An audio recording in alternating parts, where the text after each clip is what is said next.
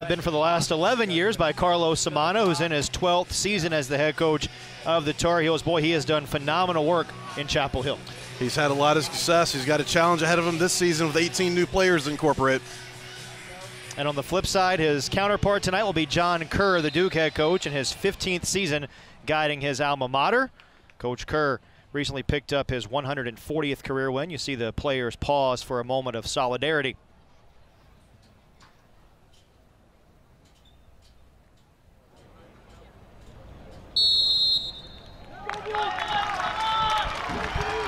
Opening touch will belong to the Blue Devils tonight. All the best. Good luck. Nick Periano will get us underway. Off we go from Durham for the 98th time, the Blue Devils and the Tar Heels. Duke ranked 5th nationally in the polls this week. North Carolina receiving some votes, but the Tar Heels coming off that 1-0 victory over East Tennessee State on Tuesday. Big win for Duke as they opened up ACC play last week and having to come from behind and beat Louisville 2-1 behind the great performance by Shaq Muhammad that we highlighted in the open. A big win indeed. You know, three ACC openers in a row for the Blue Devils. They're clicking on all cylinders right now. And we see Ja Bean getting incorporated in the play right away. His first minutes of the game, played 58 minutes in the last match in his first game of the season. How big is that for John Kerr and the Blue Devils to have Ja Bean back and playing at a high level already? It's massive. I mean, he was projected as a starter coming into the season. Him and Shaq have a lot of chemistry. They're probably, in terms of the press and repress and in terms of that effort up top, one of the more formidable combos in the country. So this gets them right back to what they expected to be going into the season. Nice run there by Muhammad. Couldn't quite track that one down. Andrew Cortez, the keeper for Carolina, up to stop it. There you take a look at Ja Bean, the sophomore. Now look at this Duke line. Duke is not going to give the Tar Heels any time to build out of the back. This line of confrontation is really going to be on the Tar Heels 18. They are going to put them under pressure early and often. I feel like Duke is able to do that as Hamill off his line there, and a nice play by the graduate student Elliot Hamill there to make the nice play for the Blue Devils. John Kerr talking about just how high of a level Hamill's been playing at in the early stages of the season. Well, from a leadership perspective, it really starts in the goal for these Blue Devils, and it comes right through the spine of the offense with Peter Stroud as another captain in there. But Hamill, in his 5th year, as you mentioned, he has had big-time experience, went deep in the NCAA tournament last year and came back for a reason. He's only allowed 1 goal so far in the early juncture of the campaign. Fisher with a nice move.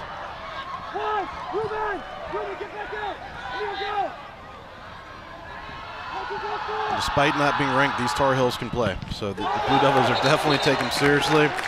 Honestly, if not for incorporating so many new players and trying to get that chemistry, they probably have a few better results going into the season. I think the real challenge is a lack of consistent training time with so many games and a quick pace. Good job by Amir Daly tracking back to get a foot on that. Don't you feel like, though, for this North Carolina team that it's just a matter of when, not if, things start to click for this program? This team will be good. This team, they brought in six high-level transfers this year with a ton of experience. They will be good. It's just a matter of time. One thing they've really dealt with is who's going to be the leader on this team. You know, with so many guys who've been leaders of their own institutions, maybe there's a little timidness coming into a school as pedigree as Carolina in terms of taking those reins. So they've sorted through a lot of that in these last few weeks.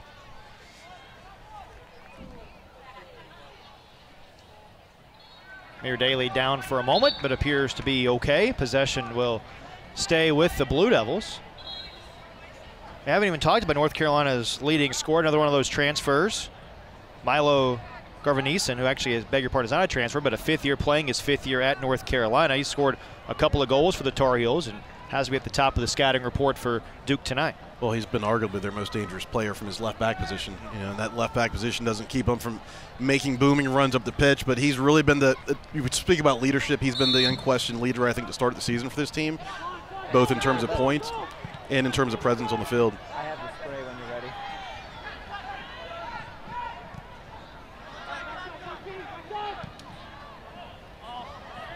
Daly. Nice move, and knocked out. The Blue Devils put some pressure here early. And that really is the Blue Devils' game plan from jump. Put them under as much pressure as possible. Hopefully score early, score often. They want to put this game away as quickly as possible. And the first corner of the night for the Blue Devils. Ruben Masalas will take the corner. What do you anticipate the Blue Devils trying to do on this first set piece of the evening? Ruben will whip it in. He plays a good ball. Typically goes far post. They've got some big numbers in there. That one right on, but they're on top. Not much for Cortez to have to do. Masalas, a nice service in. North Carolina weathering the first almost 5 minutes of this contest. Have emotions, you think, settled down for these two clubs now? I think so. Yeah, there's been a couple of tackles. Everyone's touched the ball at least once. With the high-level players on this pitch, this one will settle down pretty quickly.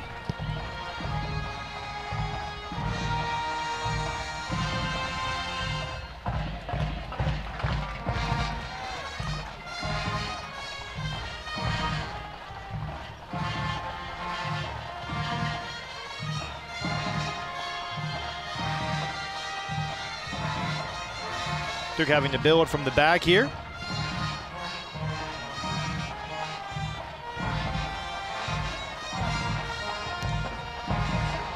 Just so many weapons for this Duke team. We obviously highlighted Mohammed at the top of the broadcast, and I haven't talked a lot about Peter Stroud, the All-America from a season ago. Remember the ACC watch list. Here's another nice run for the Blue Devils.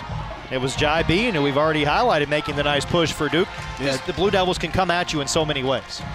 Diversity. Jai Bean brings another element. Scotty Taylor got off to a really hot start early this season. Jai Bean brings a different dynamic. And we see Jai, he not only ran that ball down, but the physical presence of mind to bring it down and try to get a ball across. Going back to Peter Stroud. Yeah. Peter Stroud, reigning ACC Midi of the Year, Herman watch list, arguably best midi in the country. He is an unquestioned locomotive and leader of this team in the midfield. And already a couple corners now for Duke in the early moments of this opening half. Masalas, the service in. The header is on by Lopez, but a nice play by Cortez to gobble it up. And Tino Lopez is another guy we see him getting involved offensively. He's in this three-back system for Duke. He's the middle. He's the unquestioned leader in the back. He does a good job of directing things out of the back in communication with Hamill. We'll see him right now open up, provide an option. Take another look at this corner. A great opportunity for Duke to strike early in the match. A good opportunity. Duke had runs. Tino went to the far post. Great ball in by Ruben. UNC will have to do a better job of man marking and staying with those runs. But if you're North Carolina, where do you look to try to get that spark offense? We've already talked about a couple of guys, Williams and the fifth-year player Garvin Easton, who have been the focal points for the Tar Heels. But who else do you look to get involved to maybe provide a spark for this North Carolina squad? They're littered with talent. I mean, I think a lot of it's going to have to come with the wings. I expect this midfield to be pretty cluttered with some of this talent running around in there as we see Peter Stroud win it back.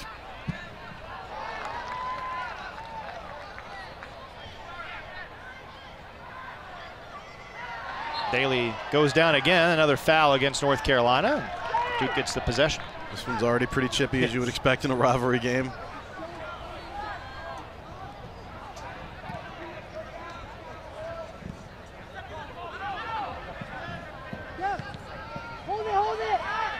Mohammed drawing a crowd, as you might imagine. Tries to work it ahead from Masalas.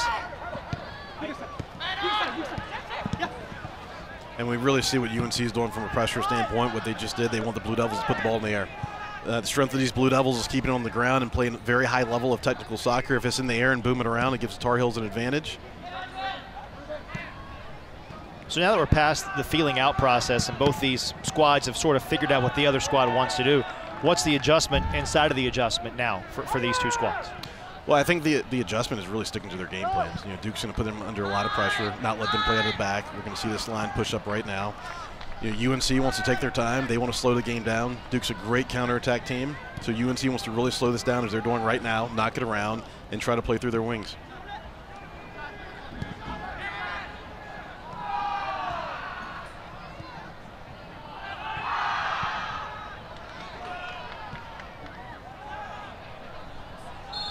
Clark had a look at it. Now, really more of that. Getting the ball to Kim Clark. He's a great target 9 who can turn at you as well as hold it up. He's been nursing an injury and getting back in his flow, but they expect him to be a really big player for them this year. A player who didn't see any action for North Carolina last year, but came off the bench in that COVID season in 2020. Had a big goal in the NCAA tournament against Charlotte as well. He did. Opportunity now for Duke. Periano leaving it off from Masalis. That one is in, and a goal early for the Blue Devils. It's Amir Daly who puts Duke on the board. So last year the Blue Devils scored 2 goals inside of 14 minutes in this rivalry game. Amir Daly had one of them. We're 10 minutes in, Amir Daly puts him on the board. But that was great teamwork building that play up. Really started with Shaq repressing and winning that ball in the midfield. Periano gets wide, plays a great ball across the box. First of the season for the junior, Amir Daly. We see Periano doing a good job of winning that ball. Ruben Marsalis played a great ball across the box. Amir Daly with the effort to get there. As you mentioned, his first collegiate goal against the Tar Heels, and Daly a flair for the dramatic again in this rivalry matchup. Well, second against the Tar Heels. He had one hit. Yeah, his first one last year was against them. Yeah. Correct. Yep. So when that light shade of blue is across the field from Daly, ratchets it up a little bit. There's a few guys who tend to ratchet up in this game. Scotty Taylor's one of them. Scotty Taylor, we haven't seen him yet, but he has, I believe, 2 to 3 goals against UNC his career. Always seems to show up big. Yeah, there's guys on the other side, too, that always get up when the darker shade of blue is across the pitch. North Carolina looking for the equalizer here. Opportunity for the Tar Heels, and we're square at 1. We talked about him earlier. Clark, the junior, with a big goal to tie it up for the Heels. Just like that, and almost a replica of inverse of the Duke goal.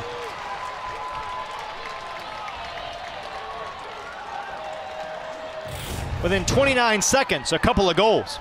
And one ball really beat these Blue Devils. That ball over the top opened it up. See a great driven ball across the box. Came Clark, right place, right time. It's a good finish. It's a well-earned goal.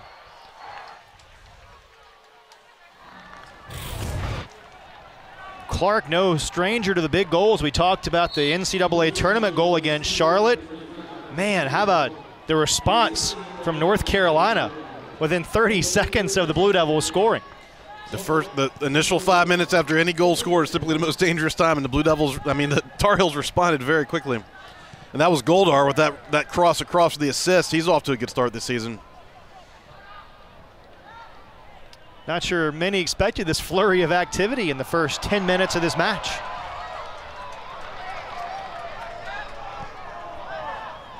Well, the Tar Heels doing what they didn't do last year in the 3-0 defeat. They did not respond. They have responded very quickly. Has to make Carlos Samano and the North Carolina staff very happy the way this team, who's still trying to gel and come together, responds after Duke takes the early lead. Well, that's a sign of a good team. A team that's forming that can respond under pressure and react to adversity. Cameron Fisher for North Carolina. And a throw in for Duke. Cameron Acito there, a nice play for Duke defensively. Fisher, another one of those veterans for North Carolina, 33 matches over the last 3 seasons. There's a lot of newcomers on this team, but there's a fair amount of veteran leadership still sprinkled in, which is hopefully going to be a good balance for the Tar Heels throughout the season.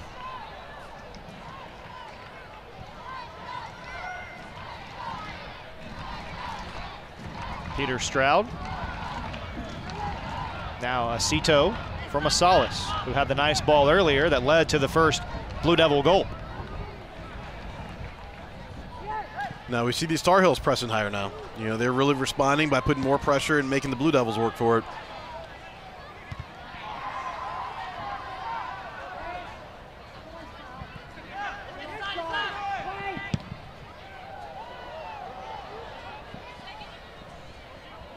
Cortez, dangerous there, but lets it go over the touchline and wins the goal kick.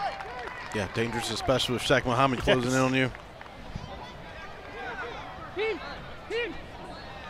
Cortez has played at a really high level in the keeper position for North Carolina this year. 14 saves, that's number 2 in the ACC as play begins tonight. And the goal he gave up a moment ago, just the 5th that he's allowed so far this season. So 2 keepers that are playing at a pretty high level. Very high level. These Tar Heels have lost 2 matches, but they don't concede many goals. And Cortez, one of those transfers, we talked about it, the transfer from Portland. Another guy with a lot of experience has performed well. Possession won by the Blue Devils.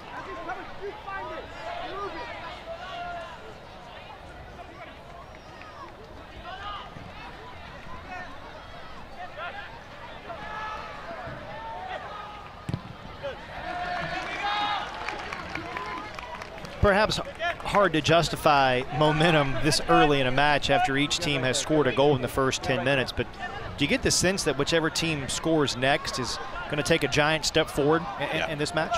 It's been pretty even. I don't think either team has really solidified a grip on the momentum yet, but it's back and forth. But you're right, next goal in will go a long ways in terms of how this first half is dictated.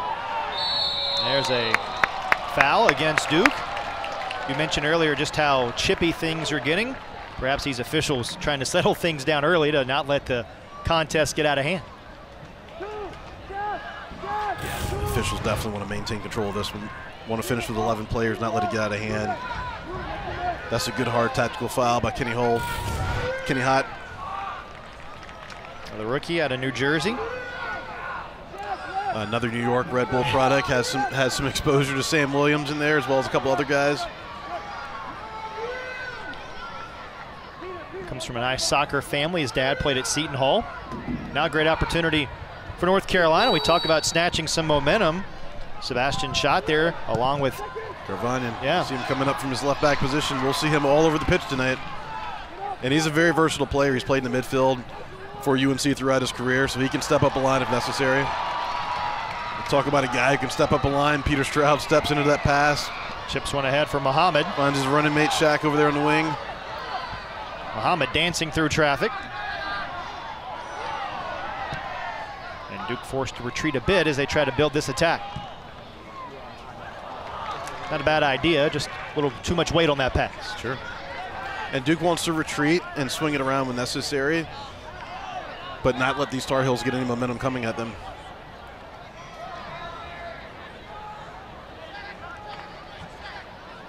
"15 minutes in, if you're just joining us, man, you've missed a lot. 2 goals within the span of 30 seconds of each other." I'd say to answer your question from a few minutes ago, these teams have settled into this match. I think so.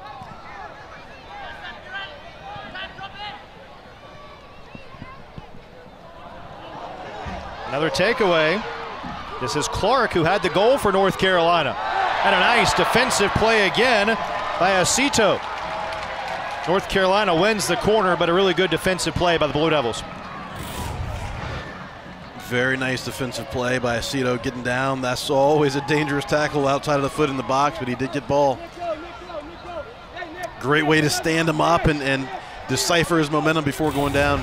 And we see Akeem Clark, as we mentioned, he's a difference maker for these Tar Heels in terms of physical presence up top. Short corner by North Carolina. Garvanian. Settled nicely. And now flared in, headed away by Duke.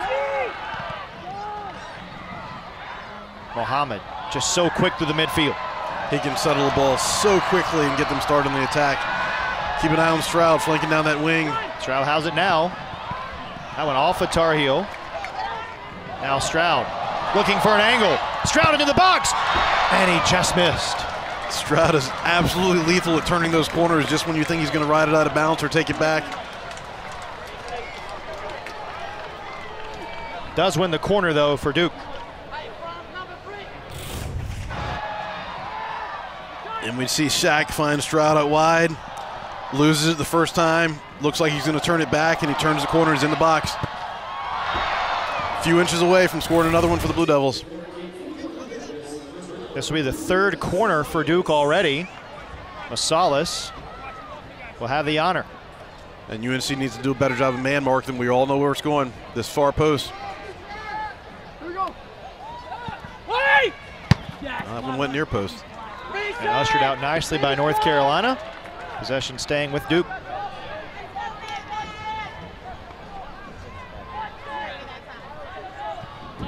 Tight, no serve. Yes. Keep it going. And we see both of these wing backs for Duke. Amir Daly consistently involved offensively. We see Ruben Marsalis on the other side. In the box. Stroud again. And that one deflected. Another corner won by Peter Stroud. Be ready. Watch Stroud. Just one out there. And we'll see Stroud continue to push. I know one thing he really worked on over the summer was contributing more on the offensive front in terms of points. You know, always has been a defensive presence and run that midfield, but did a great job early in the preseason. A couple of goals. Thank you. Masalis for Muhammad. Now right back to Masalis. And that one hops over the boot there of Muhammad. But back to Stroud for a second. He was talking in a recent article just about his evolution of how he approaches the game. And I thought one of the things that was really impressive about Peter Stroud is he said, you know, I'm making sure that I'm in a good place so that I can help others on my team also be in a good place and help them along. Really mature from the Blue Devil junior. I think when you see a player of his caliber, they don't always make their teammates better. And that's something he's very conscious of not only his own personal development, but realizes the impact he can have on others, what he can bring out of others, the motivational figure he can be for his teammates, and the example he can be for his teammates. And that's something he takes very seriously and really is an extension of this coaching staff on the pitch. Is some of that also just his love for the game as well? Absolutely. You know, we had him with us for part of the summer this year, and the thing that impressed me the most, he's arguably best player in the country, first player training, last player to leave. You know, very humble attitude, but also confidence in his ability. Another good play that time by Clark, who's having a whale of a first half for North Carolina. Check that, it was Matt Edwards who had the nice defensive play, beg your pardon, for North Carolina. Looks like Marsalis took a knock on that, and he's calling for a trainer. Go ahead. Good job by Edwards closing that down. Hopefully Marsalis isn't hurt too badly. It'll be big for the Blue Devils. Had the assist on Duke's goal earlier this match and has been instrumental in what Duke has done on the set pieces off their 4 corner kicks so far. Yeah, both him and Periano out there have done a good job on those set pieces. Take another glance here as Edwards and Masalis get tangled up. And it was a good tackle. He just caught Marsalis on the follow through. Always dangerous and a bit scary when you see the ankle bend back like that.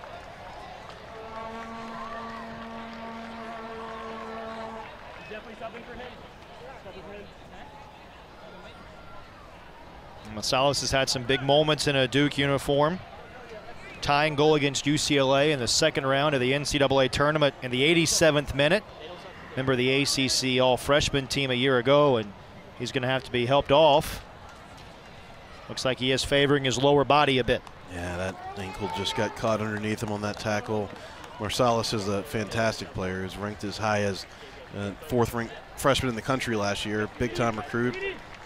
A couple of goals and 9 assists for John Kerr's club. And hopefully he can walk this off. We see Luke Thomas coming in. I expect with Luke coming in, Duke will go to more of a 3-4-3, not push quite as high on that wing. Thomas, the junior out of Charlotte, already a goal for Duke this year. And now Periano will take this corner for the Blue Devils. Drives it, and it's headed out. And we see these last few set pieces, a conscious effort to find Jabin on that front post and get him involved. He does a great job of flicking a ball, you know, when he can get around it across the box for a teammate to run on, and also has the ability to get it down low into that near corner. A lot of time spent attacking there by the Blue Devils. North Carolina trying to flip the pitch here. 20 minutes gone in this opening half from Koskinen Stadium on a beautiful Friday night in Durham.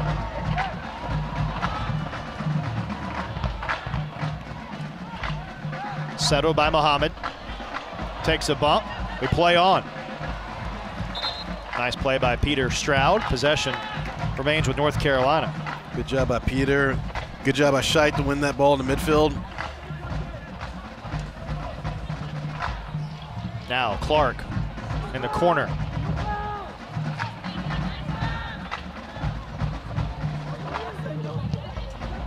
Ferried away by Duke.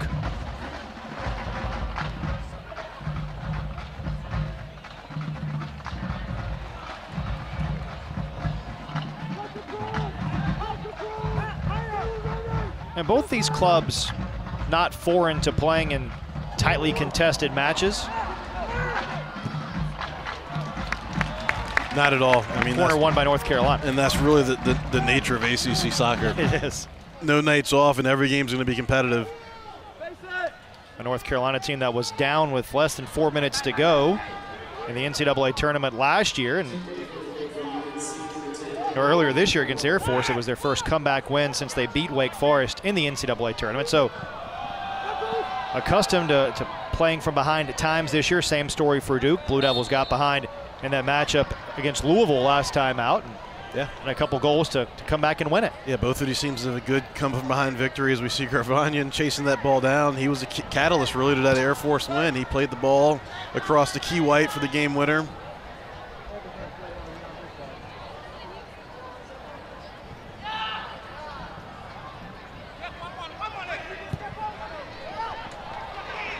Mohammed goes down. That might be a card, and it is. It might be. I think that's the end of the tactical fouls. It was a smart play to slow down momentum, but that'll be it for that. Till Zenhard issued the yellow.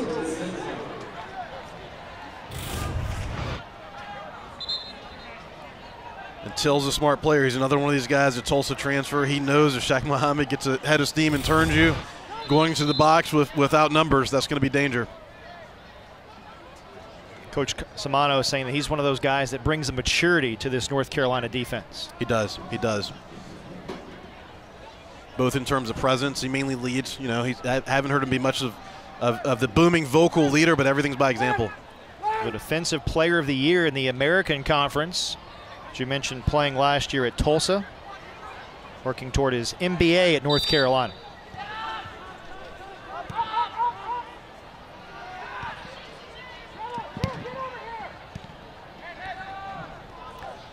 Periano's gotten off to a good start for the Blue Devils. He's been very clean on the ball, very decisive, typically 1 or 2 touches, but doing a good job getting the offense rolling. Who's impressed you on the North Carolina side of things? It's been Akeem Clark, really. Up top, he's done a good job holding the ball up, obviously scored the goal. He's been dangerous. He finally looks healthy. You know, first few games he appeared, looked like he was still working his way in, but he's playing with a lot more confidence this evening. Now Periano and Stroud off this free kick for the Blue Devils. What do you look for Duke to do here? 22 minutes to go in the half. Well, I think you can keep it short, which is what I would expect, but you've also got numbers on the back post. And Tar Heels haven't done the best job of marking. Periano plays it. Out for Stroud.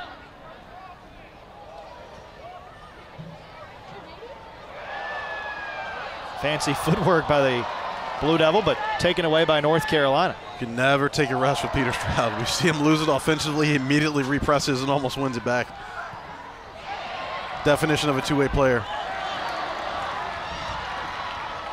Clark again. Oh, physical play.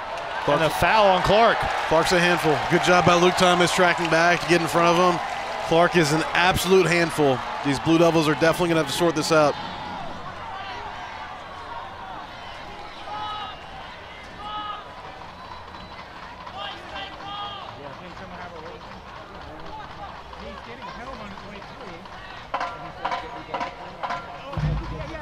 After a flurry of activity earlier, both these clubs have really settled in nicely. A couple of quick goals, and now it's just back to playing and fighting through the game plan that both teams have crafted heading into this match. Pace has slowed up a bit. We see more space opening up. But still, this is a very compact game. I mean, they're going at each other.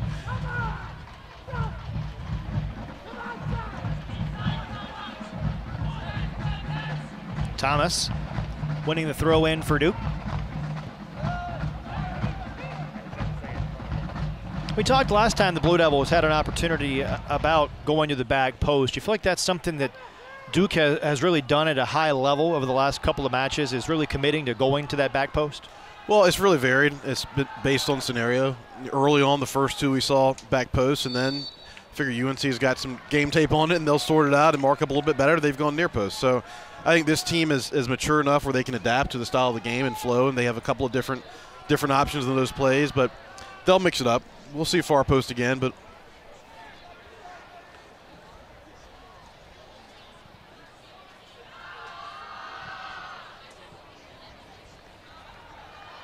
Oh, nice play through some traffic.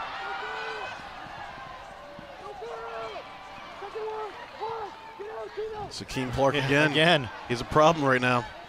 Into the box. Trying to funnel it toward the middle. And Garvin Ian, but it was taken away nicely by Duke, obviously having that North Carolina threat marked.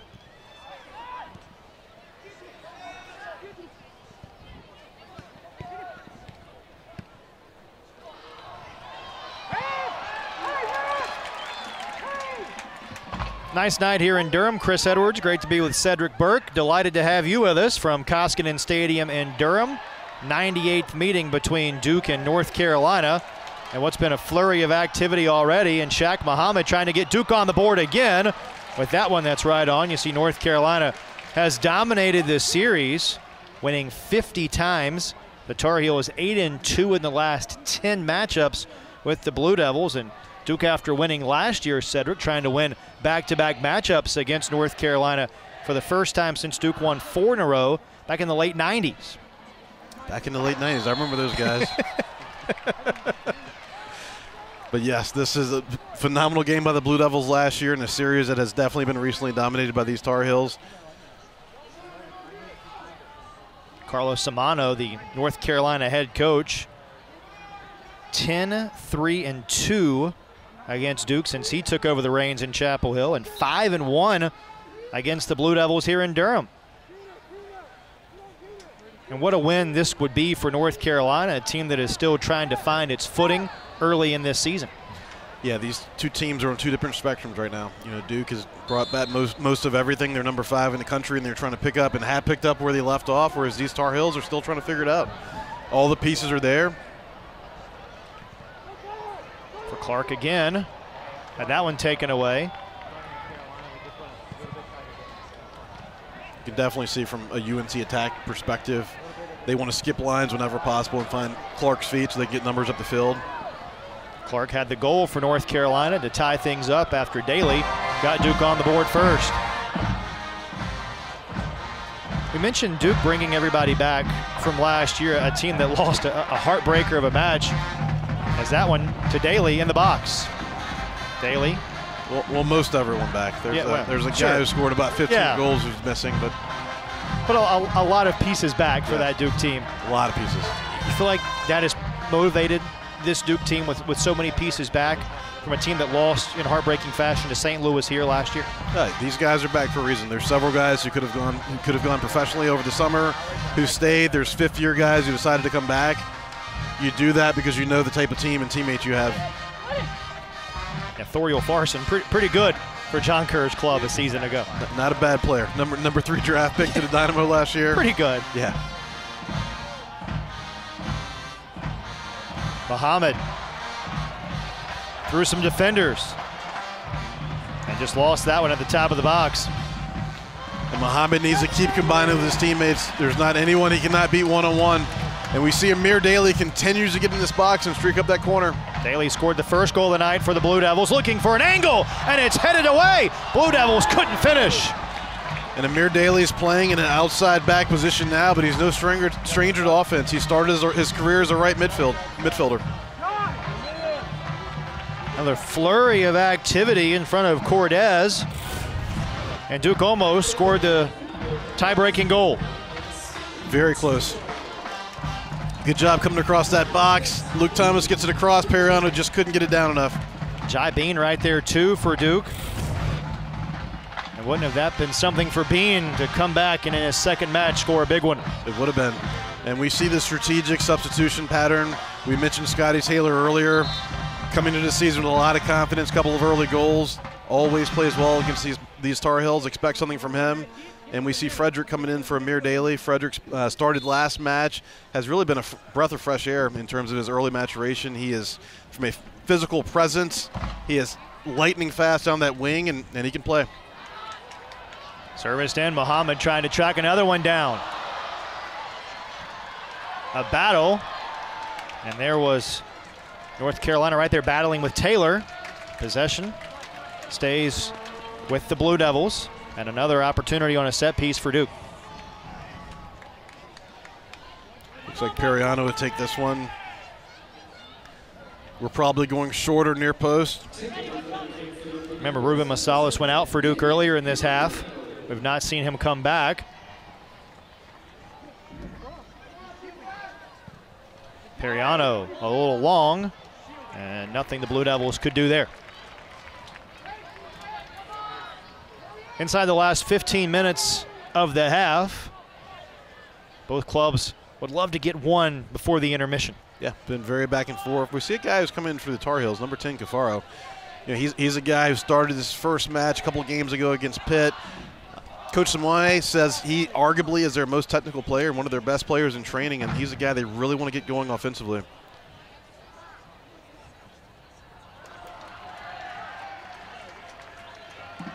What have you seen from North Carolina on both ends since they tied the match up earlier in this half? I think they've been more patient yet deliberate in the attack, trying to use the wings much more often. If you see, they're spreading guys with Clark as the focal point up top. So really, when they can get the ball to him early and skip a line and springboard the attack as quickly as possible, they're doing that, but also using the wings to build. It was Clark, went down, and that'll be a foul, they say, against Clark. It was Peter Stroud who took a bit of a tumble.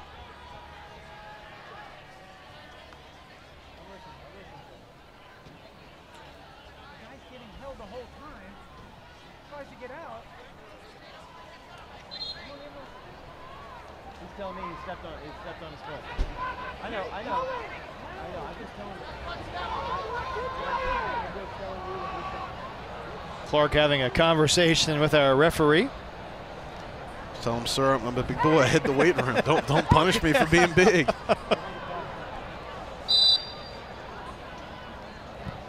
You appreciate that from an official, though, having a conversation with a player. You do. Should never be about the official. Should be about the players. You appreciate an official who can calm players down and have a conversation.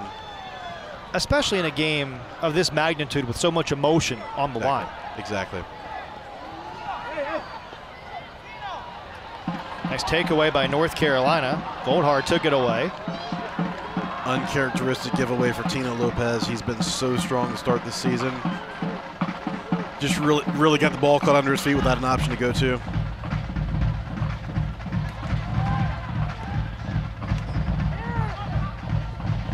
We really see the interior middies of this Duke team defensively just collapsing. Just collapsing and always bringing numbers.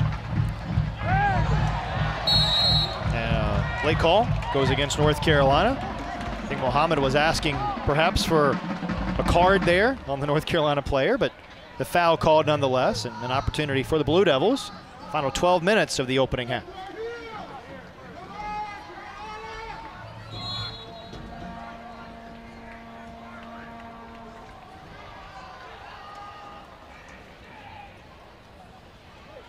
Carlos Samano getting an explanation.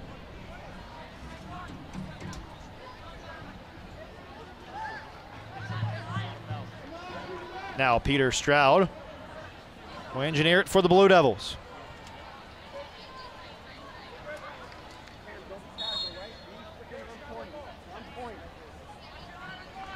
Stroud, one of the big leaders on this team, team captain for Duke.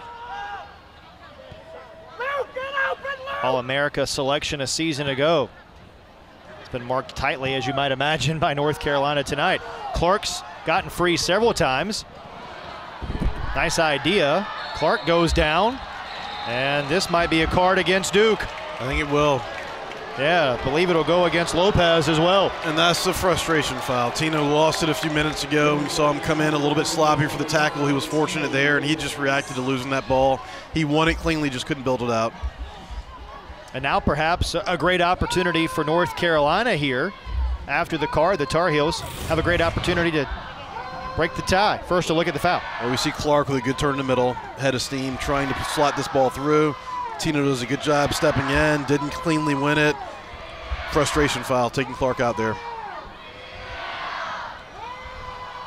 But now if you're North Carolina with this opportunity, where do you go? Who do you look for? Well, it all starts with number 22, Gervanian. He's going to be on this ball. This is within his range. They've scored a few long-range goals this year, so this will be one, watching a rebound, whoever wins the second ball, if there is a second ball, but this may be a shot.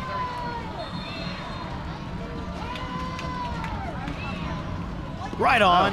And a nice Cafaro stepped in and took that, yeah.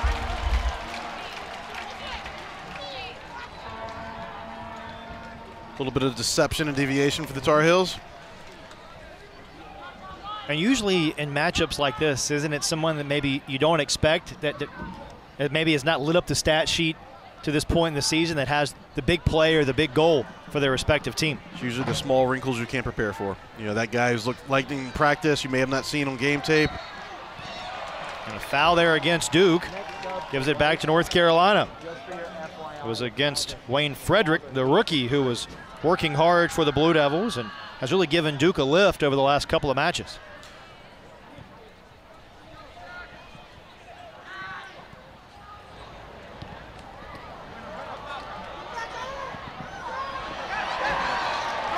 Good job by Aceto to win that ball back. Tar Heels will look more dangerous building out of the back, much more confident last 10 minutes or so at beating the Duke press. Now Thomas settles. And knocked out. Another opportunity for the Blue Devils in the last 10+ minutes of the half. Very well defended on that play by Matt Edwards. Smartly stood Thomas up until it was time to go down. Now we see Key White coming in for these Tar Heels, who could be the fastest player in the country. Had 2 assists in the spring game against these Blue Devils, was really the difference maker. Already has a game-winning goal against Air Force this season. Let's see how this thing switch up for the Tar Heels. He didn't play for North Carolina last year. It had been 468 days since he last played for the Tar Heels when he scored that key goal against Air Force in the season opener. He's a player. He's another guy we had in the summer, and he's the type of kid you can hear him when he runs by. I don't have that kind of speed. Service in, pinballs around, and finally cleared out of danger by North Carolina.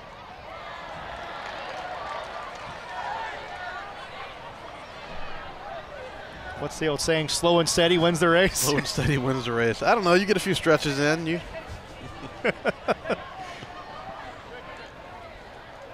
Kabia also in for North Carolina. Cameron Kerr checking in for Duke, as you can see there for Periano.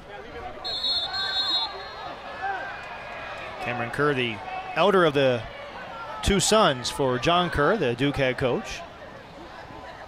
Cameron Kerr's had some very good games, can really be lightning in the bottle as a super sub.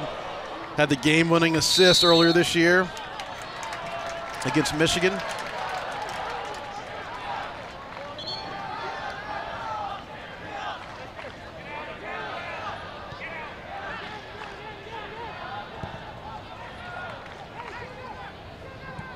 Hot through the middle there for the Blue Devils. Kenny Hyde has been such a quality addition to this midfield to pair with Stroud. Thomas was working hard there. Nice takeaway by North Carolina.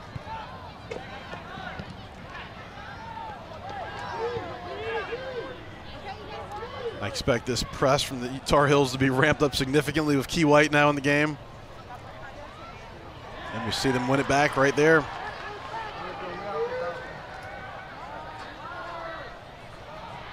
Has really turned into, as a foul on Duke, really turned into that defensive battle that maybe we expected it to be coming into the contest. Yeah, most of this game right now is being played in the middle 60 yards of the park. It's all in the midfield. It's very chippy. A lot of tactical fouls.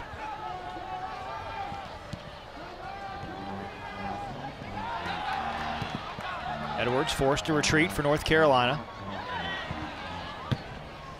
A lot of weight on that pass for Cafaro. And the throw in for the Tar Heels. Almost a turnover for the Blue Devils, and that started with Scotty Taylor's pressure.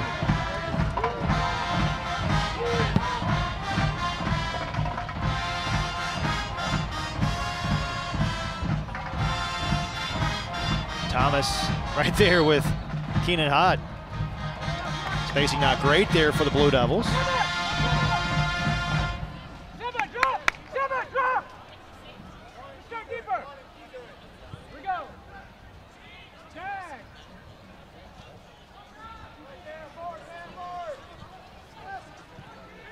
Peter Stroud.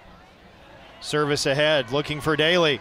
who's been big for Duke already in this first half. A couple of great looks. Now shaking free for the Blue Devils, trying to get loose, unable to do so.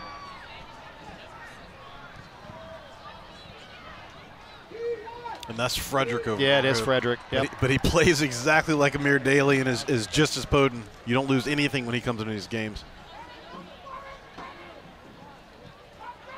And they'll play the exact same style with him. They'll keep him very high as an outside winger who will combine offensively as often as possible. Offside called against Duke there.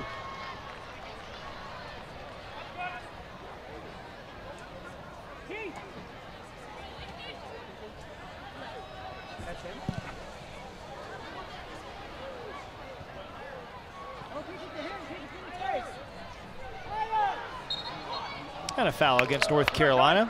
You can see the official trying to rein things in a little bit here. Each side's been issued one yellow in this first half. I think so far officials doing a good job keeping control of this one, which to your point earlier is hard during a rivalry game. You know, there's a lot of emotions, a lot on the line.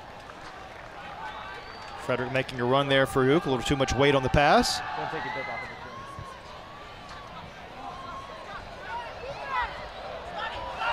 Now Taylor, who's been big against these Tar Heels. Taylor back to pick it up. Carolina player down behind the play here in the box. So an opportunity perhaps for the Blue Devils, but it's cleared by North Carolina. That was much closer than it looked. Shaq Muhammad almost slid that ball through, and Scotty Taylor was wide open and in position. I didn't see what happened on the injury over there. Is that Gravanian down? It looks like it's Riley Thomas who might be down for North Carolina. And they will call for the trainer. And we hope he's okay. That would be a big loss for these Tar Heels. He's another guy who's been a leader for this team early in the season. Very, very consistent force in the back. Go ahead. Over 30 games for over the last 2 years for Thomas. See if we can get a look at maybe what happened to the junior out of Atlanta. 15 in white. Ooh. Looks like he deflected that ball and just got a little off balance, and again, foot got caught under him. And we saw on the Duke side, Masalis come out earlier this half with an apparent ankle or lower body injury, and now the North Carolina training staff tending to Riley Thomas here. And we hope he's okay in this type of game. Absolutely. We want to see these teams at full strength. Well, any game you want to see people at full strength. I'm not here to see folks get hurt or not help their club.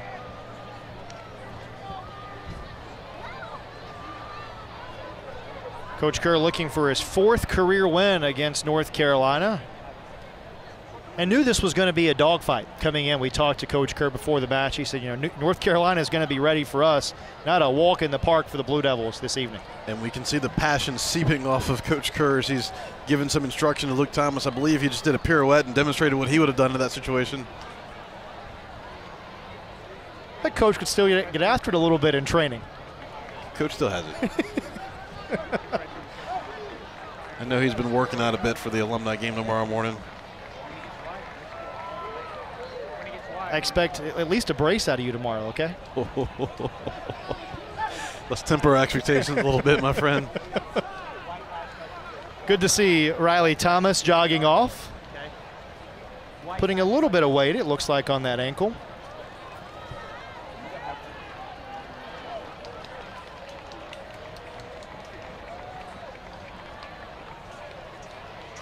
Let's see how North Carolina elects to play it. Looks like they're going to substitute in for Riley Thomas. Looks to be a Amada Quack coming in. But we'll get a couple of subs because a Quack will go up top. Looks like Parker O'Farrell coming in to go in the back.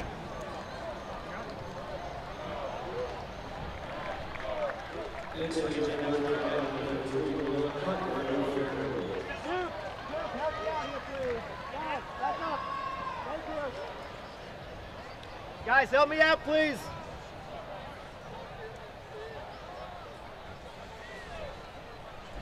Final 5.5 minutes of this opening half from Koskinen Stadium. It's been everything we expected it would be. Absolutely. The rivalry has lived up to it thus far.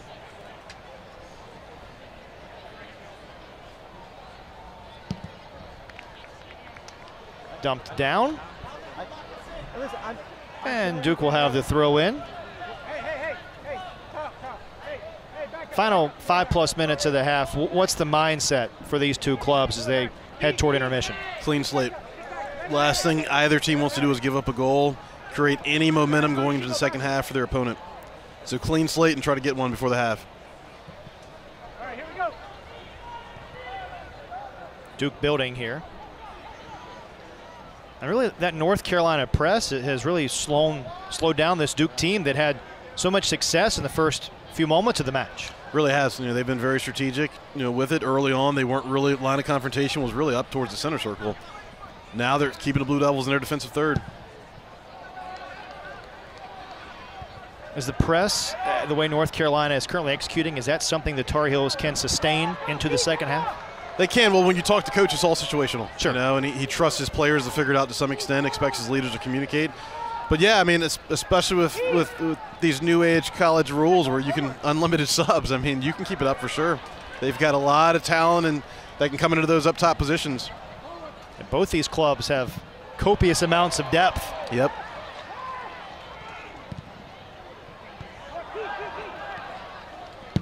Cafaro on ahead.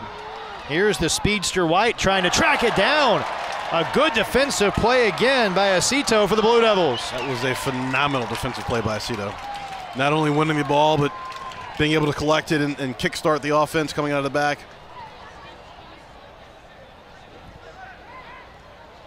Now Muhammad had it knocked away.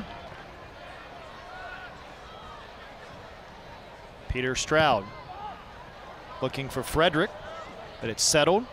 And now out to the middle of the park. Fisher.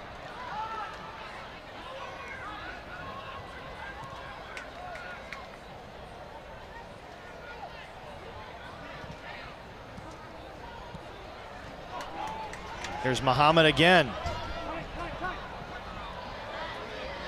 Turns away and just misses. The amount of one-on-one talent that Shaq possesses sometimes can be a gift and a curse. When you know you can beat any player at any given time, we saw right then 3 guys collapse on him and he still was able to spin and get a shot off, but he had a few teammates who could have sprung a little bit earlier. Got to make sure he keeps his head up and doesn't get sucked into a 1v1 game. You know, we see 3 Tar Heels, that's a 1v3 right there. He's able to still spin out of it and get a good shot off. That corner was wide open. That's got to be frustrating for the Tar Heels when you're doing all the right things, you're collapsing, you're defending with numbers as you should be, and he's still able to be that dangerous. If you're Muhammad, are you pleased with the quality of shot you got off there? No. Shaq Muhammad, he's the type of guy who wants to improve every day. We hear Coach Kerr talk about that consistently, so he's not satisfied with anything but the best. Perhaps an opportunity to build here for North Carolina.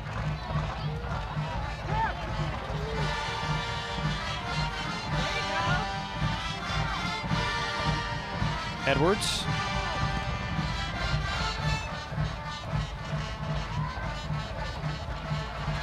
And now Duke settles with less than 2 minutes remaining in the half.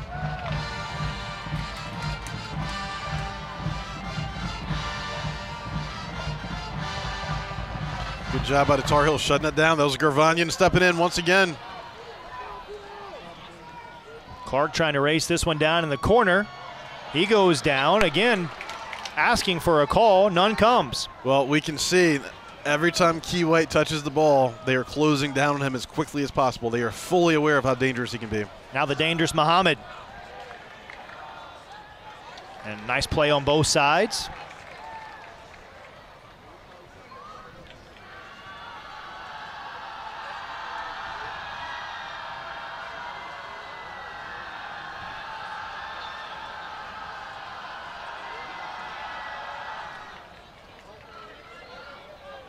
Final 60 seconds of this first half.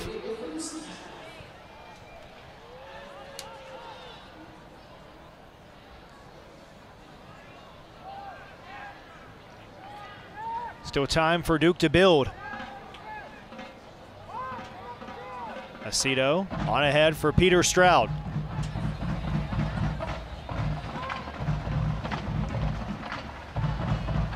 North Carolina, you can see, engaging a little higher now, forcing Duke to play it back to Hamill.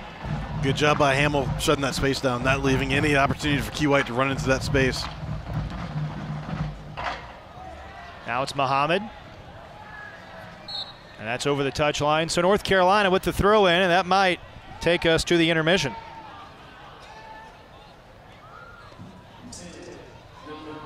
North Carolina in no hurry to toss this one in. And we will head to the intermission right where we started, all squared up. Each side a goal in the first half. Duke strikes first, North Carolina the equalizer 30 seconds later. What's your takeaway on the first 45 minutes? I thought a great start by the Blue Devils, an equally impressive response from these Tar Heels. Very up and down first half. Don't think either team really solidified momentum. This is a new game. We were essentially 0-0, as the coaches would say, going into the second half. What are you looking forward to as we looked ahead toward the second half? The chess match of the adjustments at halftime. What do you think the biggest adjustment's going to be? Well, I think Duke's going to stay to form. You know, they're going to come out, they're going to press these Tar Heels extremely high and extremely early. I expect UNC to ease into the game. Just a loaded conference. I believe the top 4 ACC teams were top 12 in the country to start the season off, and we see there's still 5 in there right now in the top 16. For North Carolina, not a matter of when or if they're going to get things figured out. It's just a matter of when things start to come together for the Tar Heels. And you saw some great glimpses of things starting to come to fruition for Carlos Amano's team in the first half. There's a lot of talent on the pitch, and I'm looking at this bench. There's a lot of guys we haven't even seen yet. This is an extremely deep team. The coach is just really trying to sort out who has the best chemistry and find his best 11. Nice first half for Elliott Hamill as well. Had that one shot get past him, but the graduate student for Duke, again, turning in a nice performance thus far. He is. He's the unquestioned leader in the goal that leads this defense from the back, and it goes right up the spine through Tino Lopez and Peter Stroud. John Kerr saying he keeps everyone accountable, and it's North Carolina who gets us going in the second half. Hamill's the glue in this team. Yeah. You see him, if a guy gets too emotional or is playing out of character, he's usually the guy pulling the team together to calm guys down. Having him back for this 5th year is a massive win for these Blue Devils. Bean made a little run there, but North Carolina keeps the possession. We talk about the filling out process to start a match. Is it the same going into the second half, knowing that both sides are going to make some tactical adjustments at the break? Somewhat, but it usually settles down a little bit quicker. They've already got a good sweat going. They've been in a few tackles. They've gotten a few touches. So you're not starting the match, but you're starting over.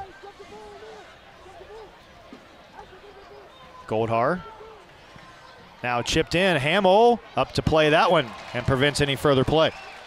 Good job by Hamill getting over there to cover that. I believe that was Cafaro over there waiting for it to drop on that far post. We talked a little bit about the adjustments going into halftime. Now as we come out, obviously a minute gone here in the second half, what's the biggest thing you want to see these two teams maybe tweak to try to pick up a victory here in the second half? Well, really, who's going to seize the momentum? You know, we see this Duke press. You know, they're starting with Muhammad, Bean, and Periano slipping in there when they're trying to win the ball back, so they're going to continue to be aggressive. I want to see UNC keep more possession, not allow Duke to be a fast-paced counterattack team, and really try to win this midfield and continue playing through the wings. Here's Muhammad, but the Blue Devils will be offside there. Muhammad, a good run, but offside flag came up.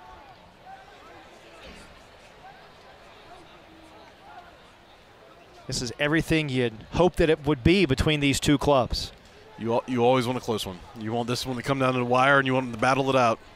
It's going to sound cliche to say, but really when these two teams get together, the records don't matter. I'm surprised we got through a whole half without throwing that one out, but they don't. They do not.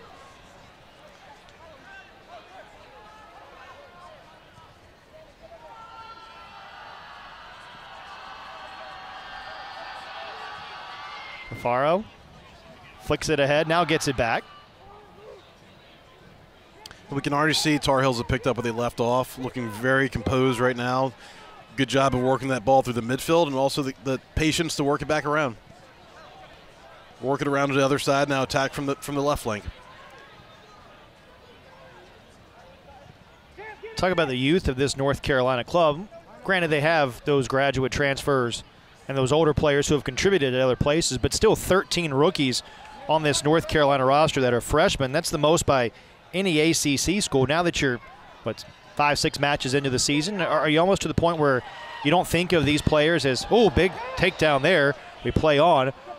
You don't think of these players so much as freshmen anymore because now you've got several matches of experience under your belt?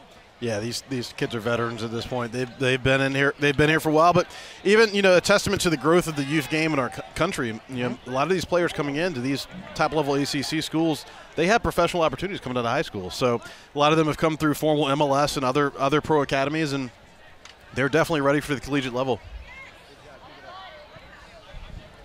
Does the speed of the game change at all coming out of some of these academies that they've been in? Does it change going from that level, the professional opportunities, to the ACC level? It does. It's always a difference in speed of play. And Shaq Muhammad. That did not look good from Shaq Muhammad. We've already seen Ruben Massalas go down, and Muhammad immediately down and grabbing at his lower body. And he's up trying to walk it off. Hoped for a moment that it was just a cramp, but looks perhaps a little more severe than that. I'm hoping it's just a cramp by the way he just popped up, but it did not look good the way he went down.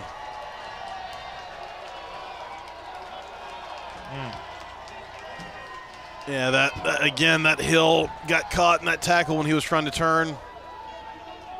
Just got stuck under him a little bit. Looks like he's trying to walk it off.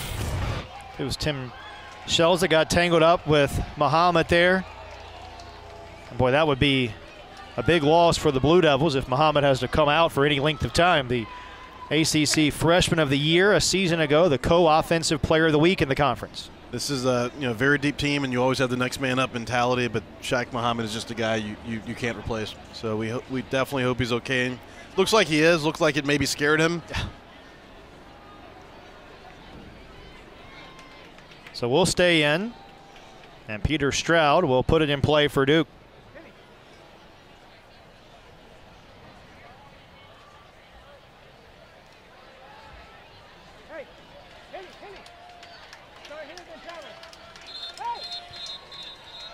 A little quick there.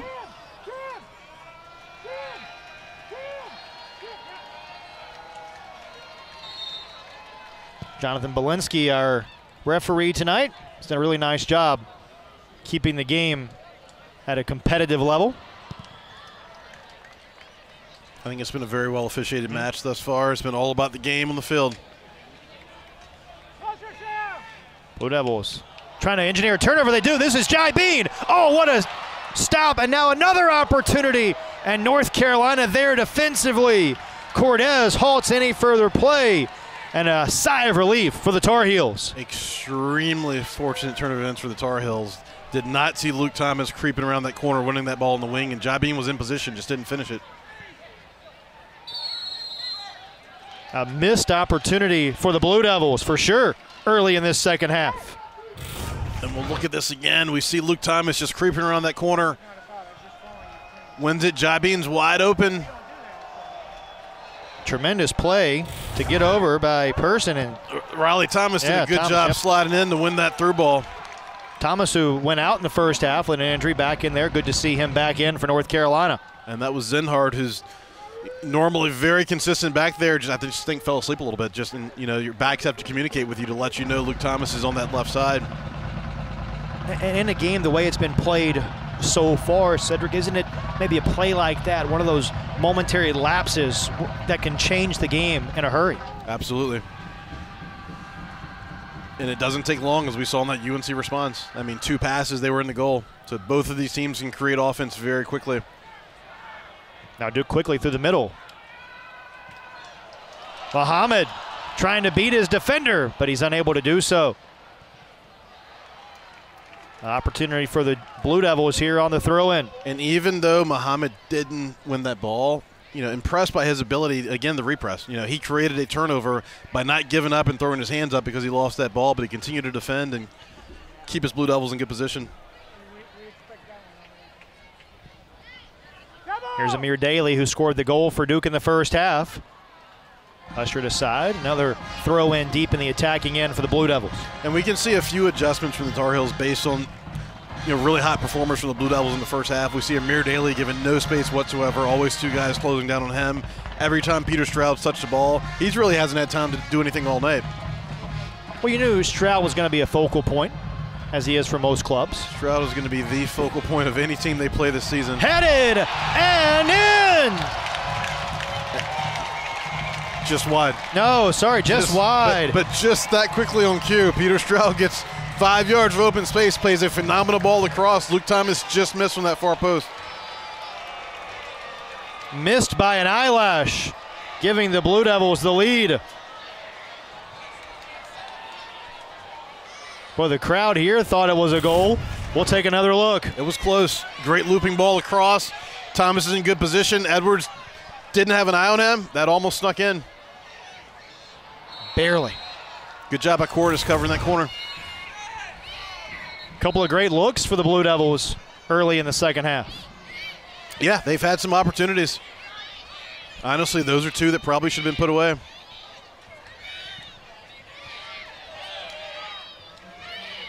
If you're North Carolina, have to feel pretty fortunate that a couple of chances for Duke go your way.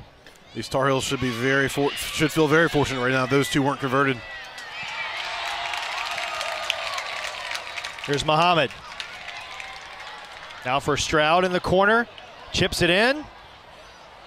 Settled for a moment, and then North Carolina, nice job to get it out of danger. If you notice, Peter Stroud's drifted wide. Last two balls he's received have been down this right flank. When he's receiving, he's playing very easy, trying to get himself back involved and then get the ball across. Immediate opportunities created from that adjustment. And here he is wide once again. Has Daly there. Instead, it goes to Muhammad.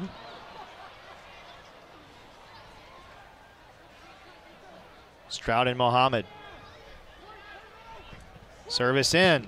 And ferried away by North Carolina.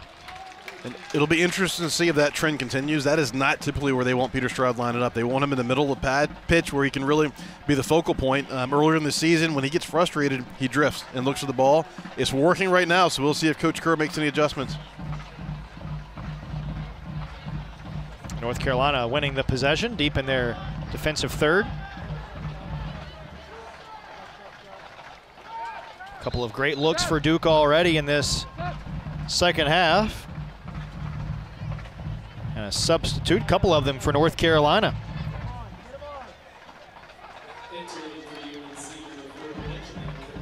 Kabaya is in for North Carolina. Olofsson also in for the Tar Heels. Sam Williams goes off. So does Sebastian Schott. Couple of guys who have worked hard for Carlos Samano's club, not just tonight, but really all throughout the first 5 matches of the year. Yeah, and Olofsson specifically, he's a starting worthy player on this team, as are many other guys. He'll come in and immediately get the midfield going. Is that just Carlos Samano maybe looking for a spark off his bench? Yeah, trying to find the right chemistry. And a lot of the substitution pattern was planned. Sure. But most of it will be dictated by flow of the game here on out.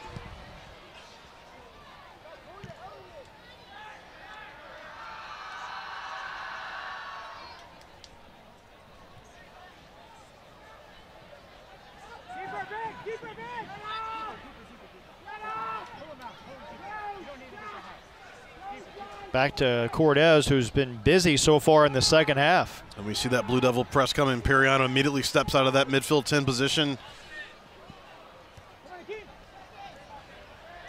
One by North Carolina. Olofsson had it taken away. Blue Devils quickly trying to engineer something, but yeah, Luke Thomas wishes he could have that one back. Job being wanted at his feet. And Luke Thomas has been a breath of fresh air. Marsalis went down the first half. He stepped in. He's played very well. Almost had the goal. Done a good job tracking back. There's at least 2 plays. He's been the difference maker to win balls back. Doesn't that showcase the depth that Duke has? Absolutely. And Luke Thomas is a former walk-on player that has now become a focal point. Started some games last year, and he gets good minutes for this team. He's been a great contributor.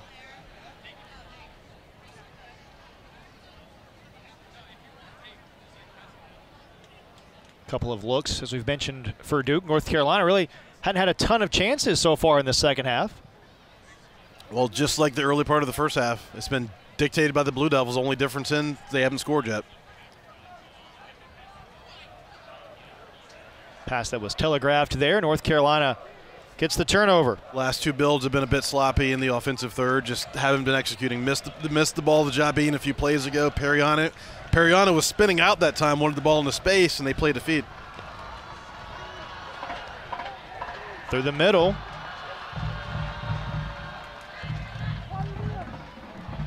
Now an opportunity to build here for North Carolina. Carboninian's been quiet tonight. He has.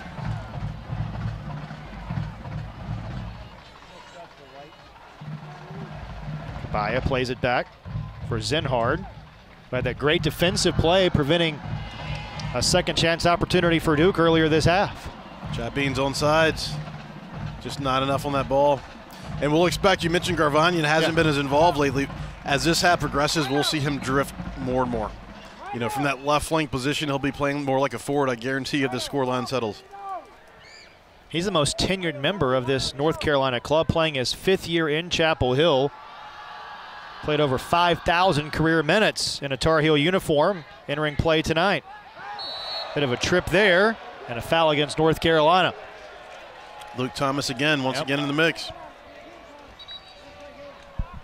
There's the veteran Tar Heel, who already has half his point totals from a season ago over the first 5 matches, 2 goals and assist, 5 points for the 5th-year player from Albuquerque. Unquestioned leader on the field early in the season for these Tar Heels. Tonight was his 54th career start, his 72nd career contest. Need guys like that on your roster to help anchor your club on the pitch, but also from a culture standpoint. Well, especially when you're incorporating 18 new players. And a stoppage in play. And a card has been assessed to North Carolina and Akeem Clark.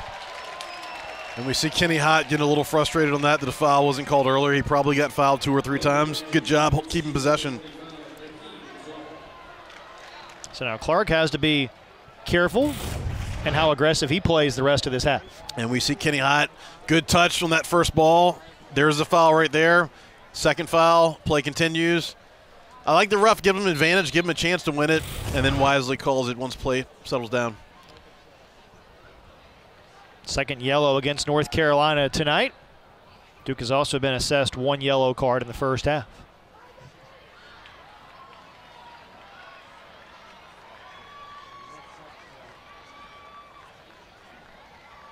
Two goals coming about 30 seconds apart in the first half. Amir Daly giving Duke the 1-0 lead, and then quickly it was Clark who answered for North Carolina, his first of the season. First of the season for both players.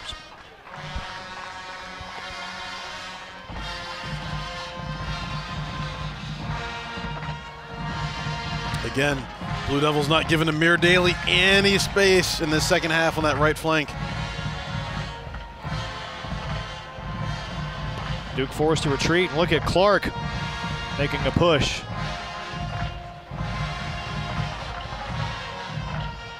Really impressed with the match that Clark has had so far for North Carolina. Yeah, he's finally healthy, and you can see it. He's a difference maker.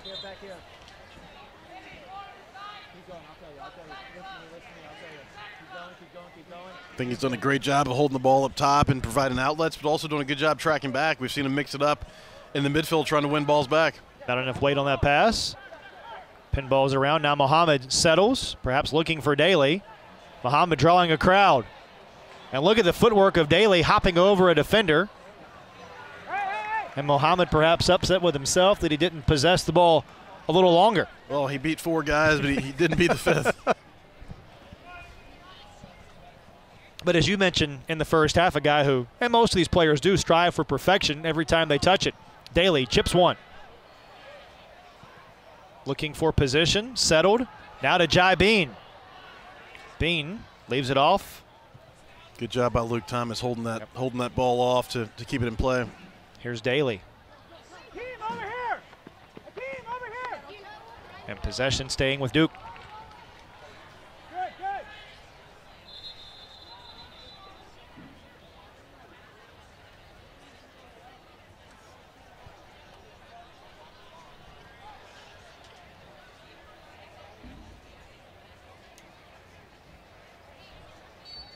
Daly to toss it in.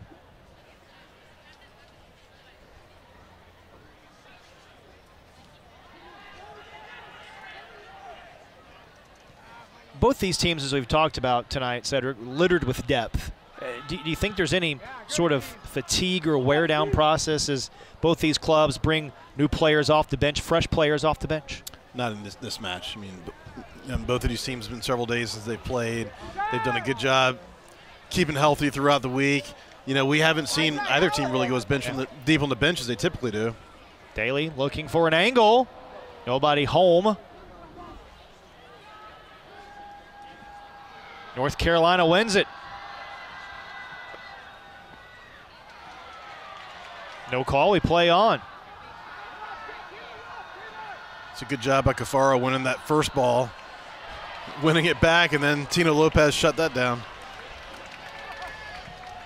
And now Duke quickly the other way.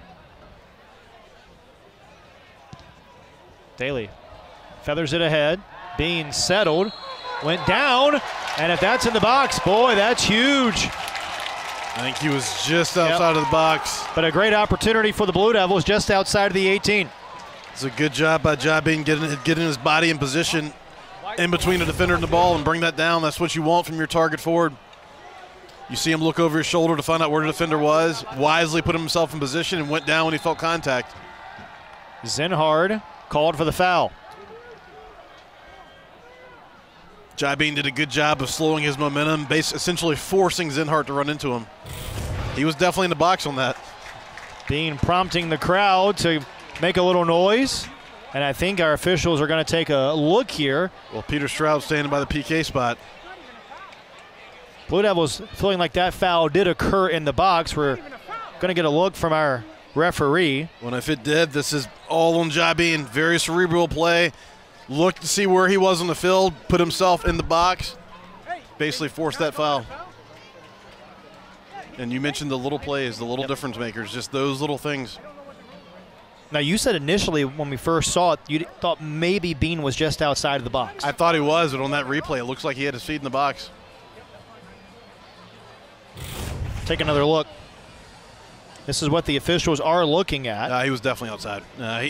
He ended up in the box when he fell down, but the foul was initiated outside the box. Yeah, he was outside. But still a phenomenal opportunity for the Blue Devils just outside of the box. Still a free kick 19 yards out.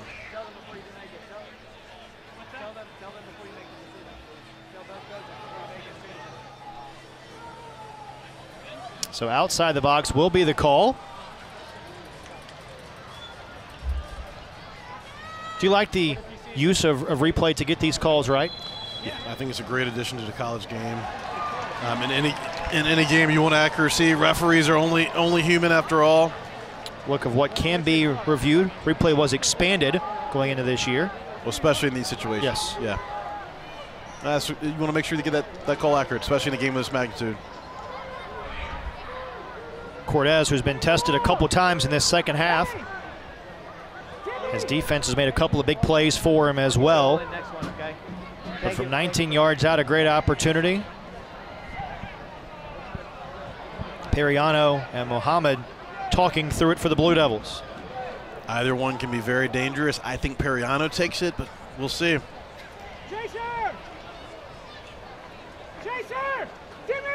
A couple of missed opportunities for Duke already in the second half.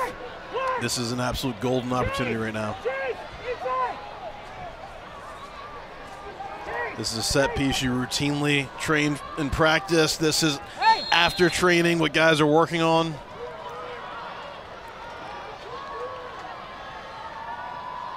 Mohammed had it knocked down. And North Carolina again survives. But the Blue Devils still have a chance here. And we see Mohammed's immediate frustration, putting his hands over his face. He went to take that quickly. You know, Periano was setting up as if he was going to take it, and Shaq came in and quickly took it, just kicked it into the wall. Another look.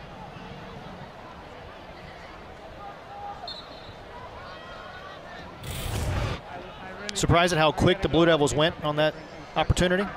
Not really. I mean, everything was set, everyone's established, so you're just looking to see if you can catch someone off guard, slip one in. Great run here by Goldhar, setting it up. Weaving into the box. challenged by Daly. And a corner is won for North Carolina. Great defensive play by Amir Daly, winning that ball. We look at the Duke defense, very tight line. Amir Daly, good job. Getting just a toe in to win that. Some subs in for North Carolina. Goldhar, who won the corner a moment ago. Fisher back in. Remember, Fisher was the one, or Williams back in, I should say. He was the one that had the game winner on Tuesday against East Tennessee State, his first career goal. Electric freshman for these Tar Heels. They expect to be a big contributor in this midfield for years to come, hopefully.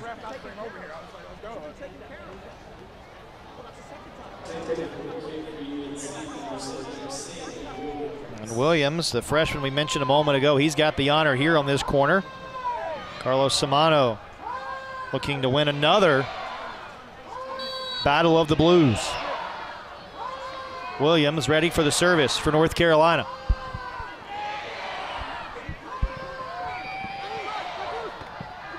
And Hamill there to halt it.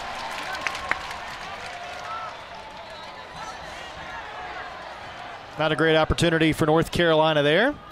Not very well executed, and both of these set pieces, the most recent ones for both teams. You'd like to take them back and have a little better effort.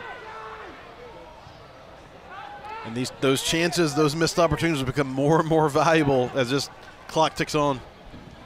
After Duke had those missed opportunities earlier in the half and then just missed a set-piece opportunity from 19 yards out a moment ago, does that give North Carolina more momentum the deeper the second half goes? Yes, the deeper this second half goes, it plays as the underdog. And I don't know if you can really call them an underdog in this match, but sure. on paper. But on the flip side, does the pressure build more for Duke? Because on paper, the Blue Devils are the favorite in this matchup tonight. It does. And that's typically when you see teams start pressing, going more 1v1, maybe more long balls versus keeping on the ground. Duke has to focus on staying within their identity and sticking to their game plan.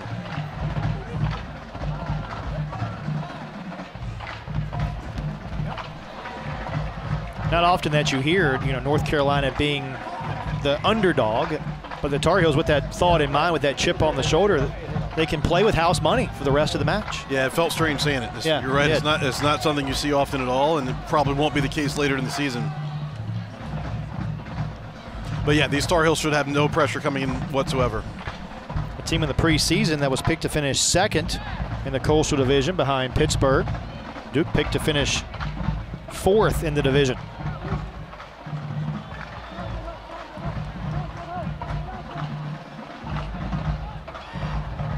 Again, Luke Thomas just seems to be involved in everything over on that flank. Good job winning balls back.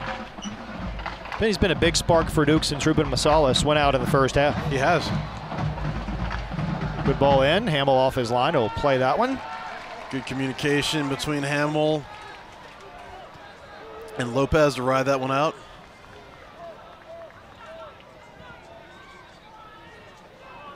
Now Keenan Hott, who's been another big catalyst for the Blue Devils tonight. Kenny Hott's had a really good game tonight.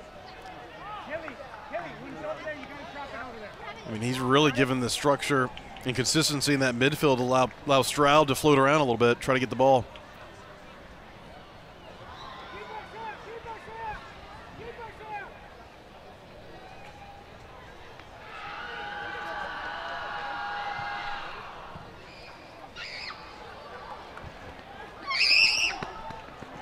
Into the corner and ushered away by the Blue Devils.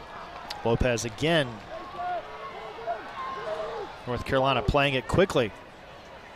Sensing maybe North Carolina starting to build a little bit more momentum. We talked about it a moment ago, but they weathered the storm, and now the Tar Heels have been the aggressor. Pace of this game is much slower than the Blue Devils want to play. This is a Carolina pace game right now. And we see they're doing a good job of keeping possession, breaking lines. They're building the ball up to flank.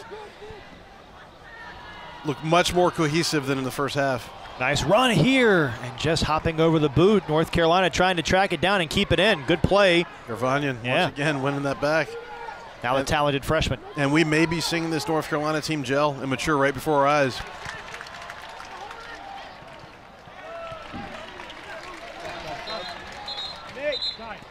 Duke trying to be quick on the throw in there. Blue Devils will get Scotty Taylor back in.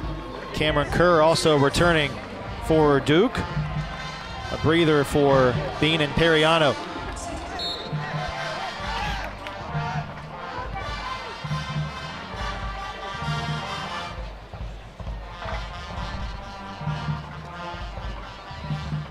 Smart sub, you think, by Duke head coach John Kerr? Yeah, with Bean coming back, he played 58 minutes left last game, but you don't want to risk further injury with him coming back, still getting his fitness.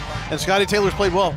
You know, he's played well in this match and typically plays well against the Tar Heels. So I think two smart subs. Cameron Kerr comes in, he'll be energy and help lead this press, create some turnovers. Goes back to the depth that we talked about really ad nauseum in the first half.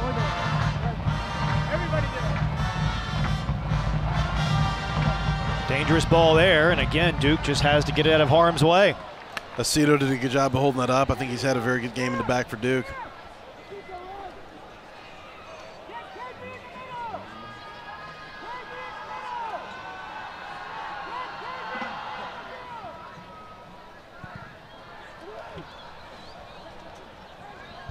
And an opportunity now for the Blue Devils to put it in play.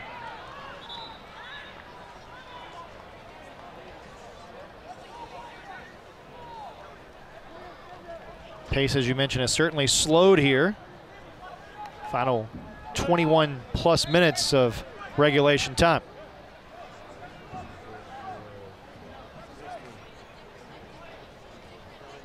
Has to be a frustrating half for Duke with all the missed opportunities that the Blue Devils have had.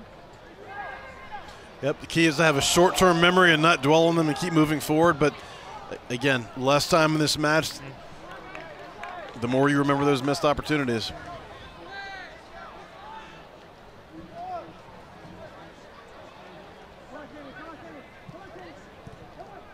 Here's Peter Stroud. Much like Gravanian for North Carolina, Stroud's been pretty quiet tonight. He has.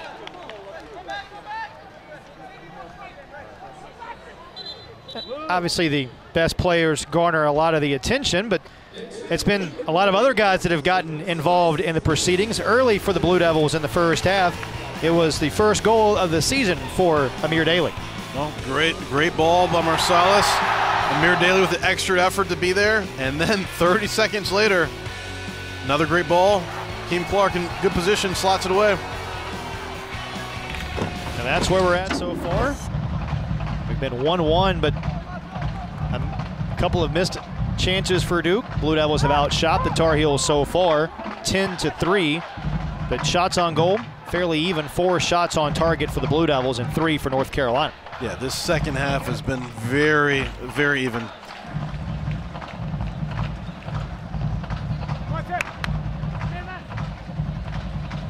You saw Frederick coming in for Duke.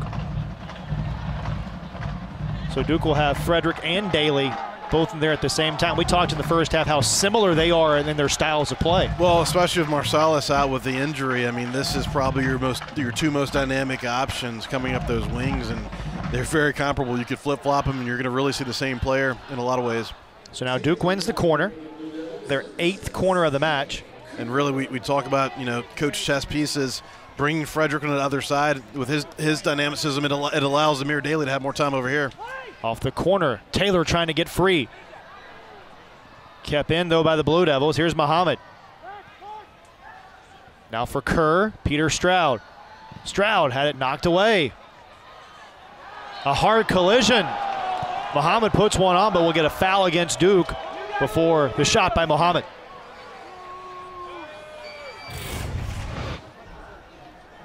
You see Peter Stroud trying to play that ball across. Cameron Kerr, he gets ball, but he got a lot of man to follow through. And we've got a card here assessed to Duke. It'll go, I believe, against Kerr, as Sam Williams, the talented freshman, took a hard tumble. And that was probably a little frustration for that previous play. Yeah, Sam Williams went down pretty easy on that one. Cam Kerr did get him on the jersey. Williams maybe playing beyond his years a little bit there to help get the call. And we talked about how these freshmen aren't really freshmen. You know, they're wise beyond their years. They played at a very high level. Knew exactly what he was doing. Williams playing for the New York Red Bulls. Over 2,000 minutes for the Red Bulls. Takedown there, and there's a foul. And in the middle of the park, another chance for the Blue Devils. It was Scotty Taylor getting tangled up for the Blue Devils, I believe with Sebastian Schott for North Carolina. And it seems like Schott's the one that took the brunt of the collision there and was asking for a call against the Duke Jr. Yeah, it looked like it. Like a few guys got knocked around. Kabaya was in there as well. Yeah, it looks like Kabaya actually inadvertently knocked him in the shot. And we'll go to a review here on the foul. Certainly looked to me like Schott might have taken maybe a inadvertent arm toward the head. It looked inadvertent, like he was trying to gain momentum, and honestly didn't know he had a Duke player on his side. I don't think it was malicious at all. So our second video review of this half.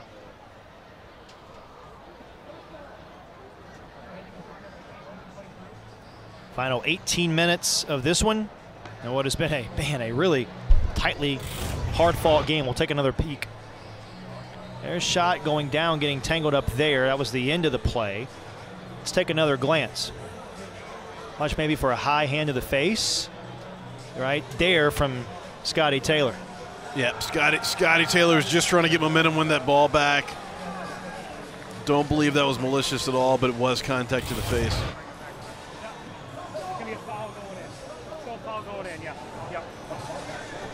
Verdict is coming.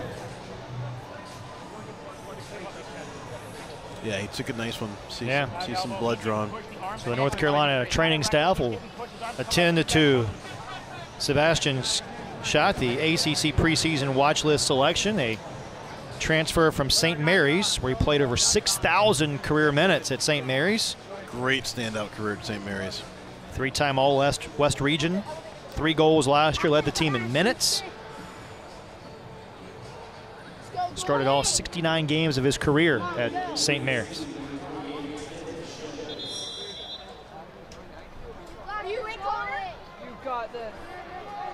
And it's not like North Carolina, when they added these transfers, they added guys who didn't have success before. I mean, they added a lot of impact players to their roster.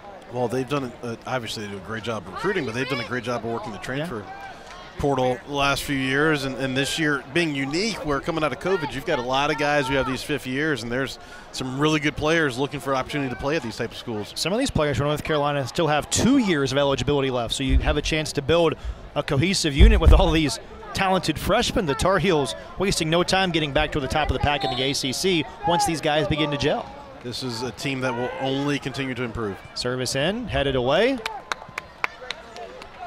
Another opportunity here for Duke off a corner.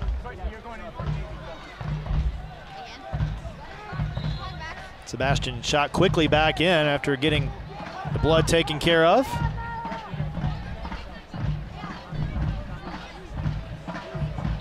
And speaking to Coach Simwanwe, I mean, the biggest challenge is sometimes getting these guys to come to school. You know, the type of player they recruit, you know, which is, you know, the gift and a curse of a lot of elite institutions is you're recruiting guys who could easily go professionally, and it happens every year.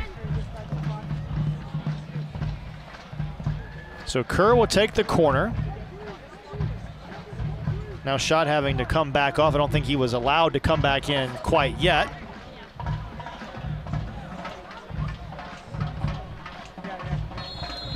And now Kerr with the service. Near post, Mohammed got a foot on it, but couldn't convert.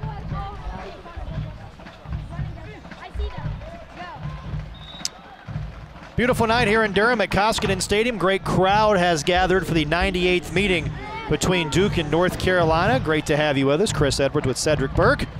And no surprise here, this game has lived up to the billing once again. Absolutely has. Exactly what we expected from this rivalry match, and probably honestly a little bit better.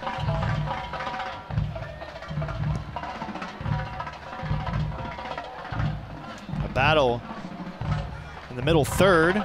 Daly trying to win it for Duke. He helps propel the Blue Devils to possession. Now Muhammad trying to win one for Taylor in the corner, who fights for the Blue Devils.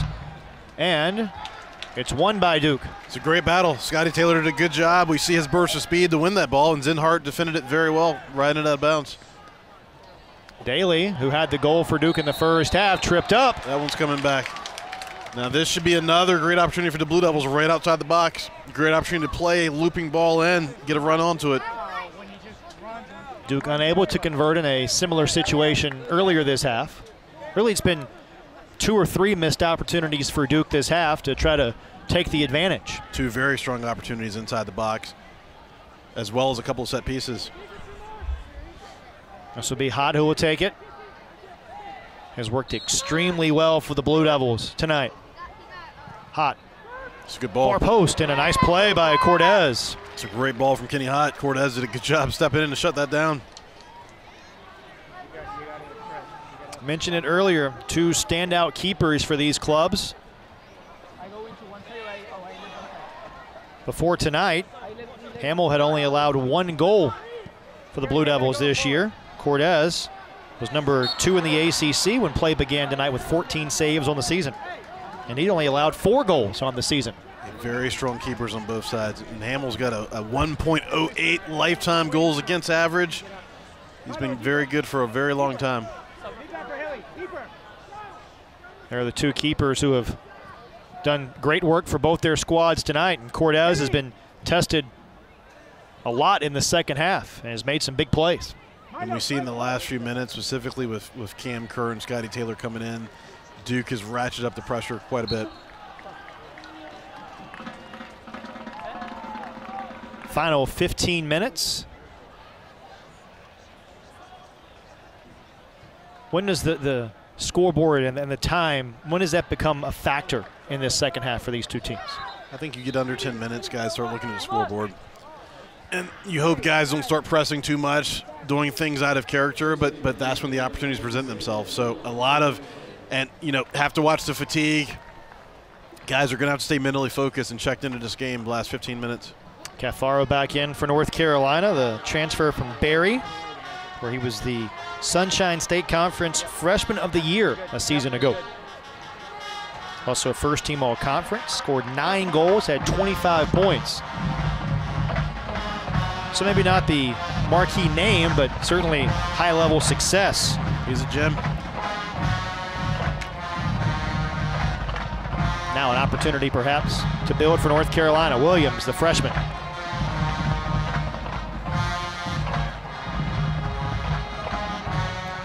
We see the patience in the Tar Heel attack.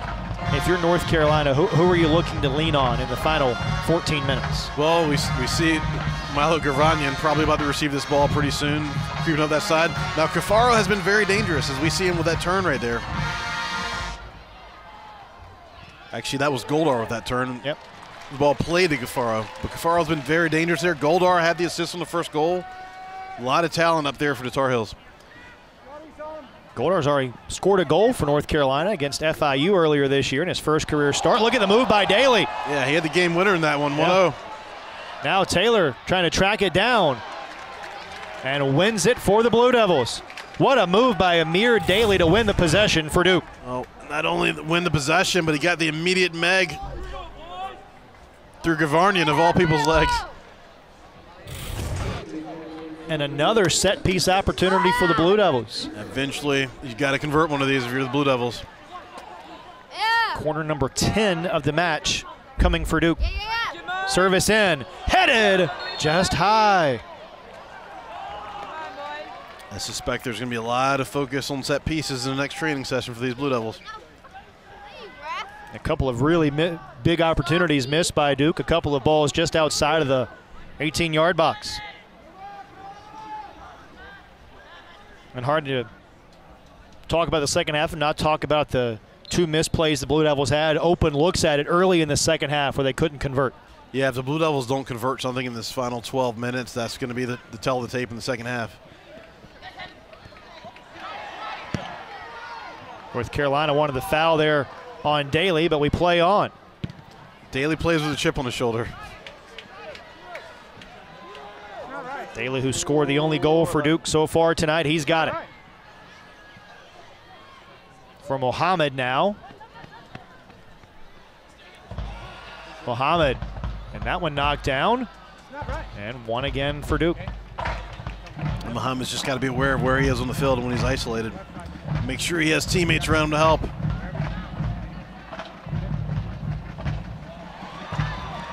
Turned over. It's a bad place for a turnover. Kenny Hott's got to track back. Makes another nice play to the Blue Devils. Good job by Axel winning that back. Goodborson with a nice play. Now Mohammed with some space. Crowd perhaps sensing an opportunity for Duke. This is Daly, sends it into the box. Now settled, Stroud looking for some space. And Hott has to play it again for Duke. And that will go unnoticed because the final pass wasn't completed, but absolutely brilliant takedown of the ball by Peter Stroud. Very Christian Pulisic, I guess. Yes.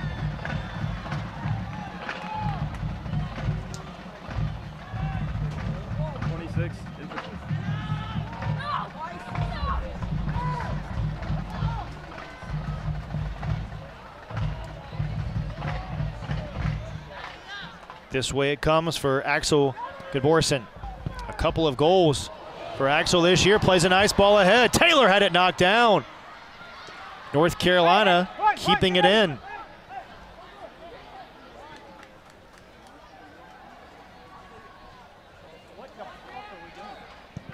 And out to play that one, Cortez, and just has to get it out of harm's way. So Duke a great opportunity on this throw in deep in their attacking third. And look who's back in for the Blue Devils, Luke Thomas, who has worked extremely hard at times for Duke tonight. North Carolina, though, will counter with another force of their own, and Akeem Clark, who had the equalizing goal for the Tar Heels. Well, Akeem Clark and Key White, and that's a pretty big counter to bring Luke Thomas in. Tells you exactly what Carolina's mentality is right now. They're looking to close this game out. They're bringing their two main difference makers up top. Stroud and Daly. Nice ball in. Daly had it on his boot for a moment. North Carolina wins it. The speedster White goes down.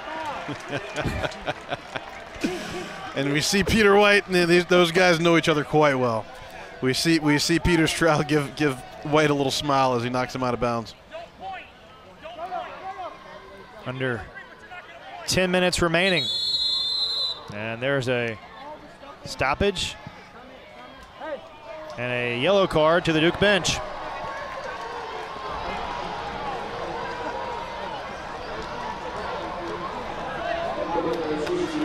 Got a lot of passion over there. We see Coach Brady wisely telling Coach Kerr, take a few steps back. We need you to finish this one out, Coach. I believe they might have given Coach Brady the yellow card there. He's taking a seat. Yeah, he's sitting down.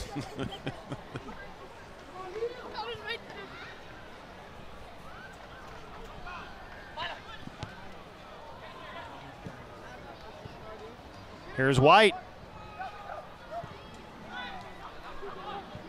Now, this is a great play by Hamill with Clark racing in. Great play by Hamill, and honestly, probably Kafaro waited a little too long to play that ball. Akeem Clark had his hand up a half second earlier. When the ball was played, he didn't have momentum.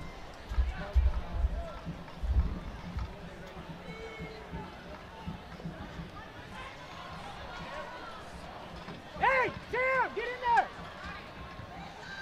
Stroud settles. Now Duke forced to build. Come on, Keith! Come on, Keith! Come on, Keith! Here's Daly. Bro, that seems so interesting. Nice play. And now North Carolina and Key White. And this is a counter with numbers right now. Gravanian's getting high. Key White in position. Clark is there for a through ball. There's White. Oh, it bounced off his boot. Kept in by North Carolina. Battle there.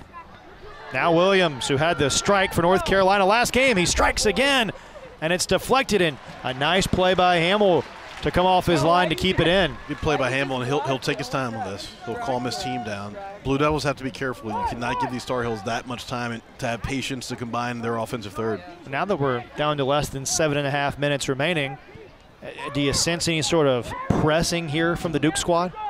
A little bit. I mean, I think they've stayed in character for most of this half. A lot more dangerous in this right flank lately with Amir getting up, combining with Peter. Right your shoulder, Sam. Let's go! Really, if Duke can do a quicker job of switching the point of attack, we see Amir Daly wide open on this right flank. A few plays ago, Luke Thomas was wide open and they couldn't get it across. And once again, giving the Tar Heels a chance to have momentum coming up in the build.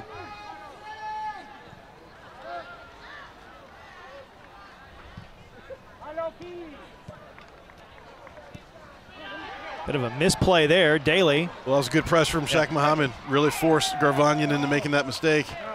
Muhammad goes down. Should be a yellow card. Hey, come on, hey, come on.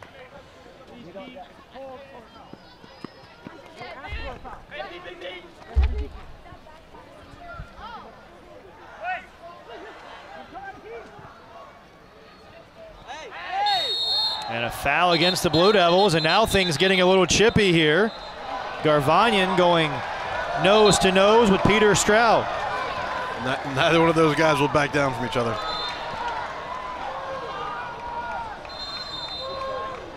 And wise by a referee to let cooler heads prevail. Now look at Stroud. And look at Captain Hamill running out of the box to calm his team down. He's going to wisely pull. Now, Peter's okay, but Hamill's going to pull him out. Let me talk to the ref. Get out of there. Look at him, sending him to the sideline. Shaq, you get out of there. Let me handle this.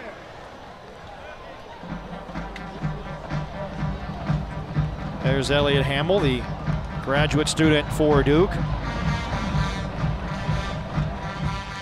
According to John Kerr, it's been Hamill who's really used those leadership qualities he's learned at Duke to provide an inspiration and the leadership for this club on the pitch this year. We'll take another look back. We saw it right there. I mean, we see this. You know, there was a foul there, and Stroud initially, and Garvanyan took him down. Two competitors going against each other. Neither's going to back down, and they're going to let each other know.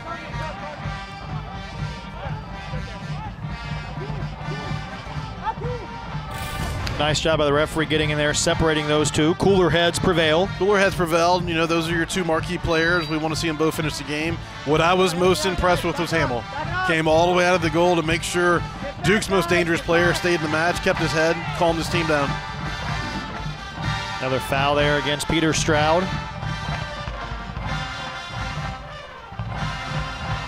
North Carolina wanted to call, didn't get it. Now Muhammad thought he might have taken a little bump to the head. Instead, North Carolina plays it back to Cortez. Cortez is not taking any chances back there.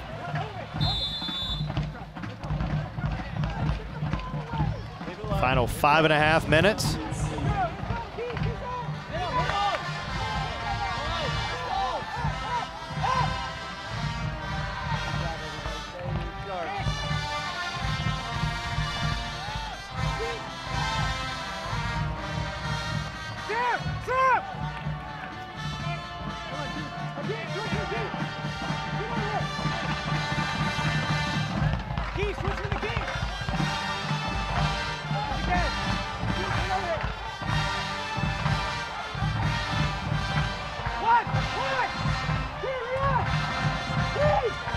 Now Stroud. And you can perhaps sense some urgency on the Duke side now with less than 5 minutes remaining. There's an absolute sense of urgency. It's important to remember there's 5 minutes, that's still a lot of time. Don't press and create a mistake that leads to a counterattack by the Tar Heels. Trying to force that one to Muhammad perhaps.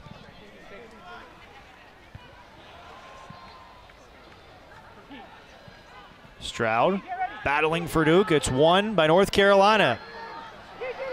This is the dangerous Clark. And we see guys bouncing off of Clark like bowling balls. Opportunity for the Tar Heels. Knocked down nicely. Well defended once again by Luke Thomas. Get in there.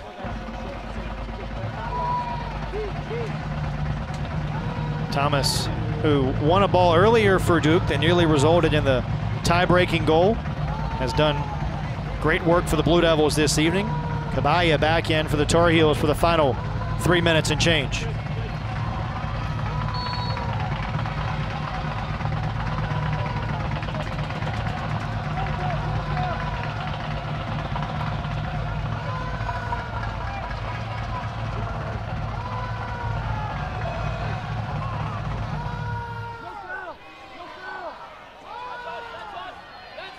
And another great opportunity here for North Carolina as Clark battling for the Tar Heels. We talk about how dangerous these set pieces have been. Is North Carolina now the squad that's going to convert one? Well, these set pieces are always dangerous, especially 3 minutes left in this match. Blue Devils have to stay marked up on this through the final whistle. Cafaro will take it. You see the discrepancy in corners tonight, dominated by Duke. Headed away nicely by the Blue Devils. Now Duke has to step out. Zinhard. UNC has lots of numbers looking for that ball over the top. Zinhard flared it in. And now Duke with the clear. Look at Muhammad bearing down along with Scotty Taylor for Duke. This Duke back line has to be very careful and get out and condense the space, giving Carolina a lot of room to play in this midfield right now. Flicked ahead. And the goal kick coming for the Blue Devils. As we tick toward the final 2 minutes, Duke will re-enter Jai Bean looking for a spark for the last 2 minutes and change. Duke goes very heavy offensive-minded right now with Scotty Taylor, Shaq, and Jai Bean up top. 2 minutes, guys. Stay sharp. Now Bean. Another nice move, but unable to elude the defender. Remember, no overtime. New rule this year in college soccer, so if no one scores in the last 105 seconds, it'll be a draw. But still plenty of time for both clubs. Here's Taylor battling on the touch line, and it's won by North Carolina. Scotty Taylor definitely thought that was a corner for the Blue Devils by letting that go out of bounds. Less than 90 seconds left. None of the previous 10 meetings have resulted in a draw, but we're close to that tonight. Unless one team can find a way to reach the back of the net. I don't like the draws. I'm a purist. There can only be one winner. I agree.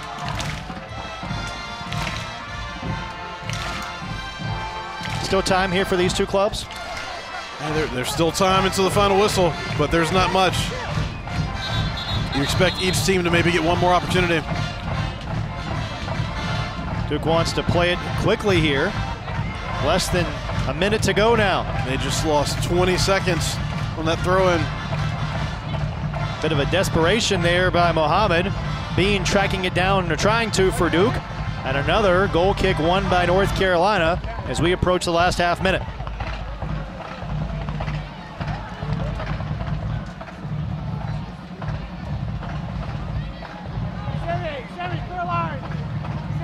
Perhaps time for one final build. This will be the final push you would expect. Clark trying to win the 50-50 ball. Clark took one. He's down in some pain with 10 seconds to go. And that one over the touchline, that should do it. And with 4 seconds to go, this 98th meeting between North Carolina will end in a 1-1 draw. Neither team will be satisfied with this. I think they both had opportunities to win this match. Probably the story of the second half, as we said, is those two early chances from the Blue Devils they didn't put away.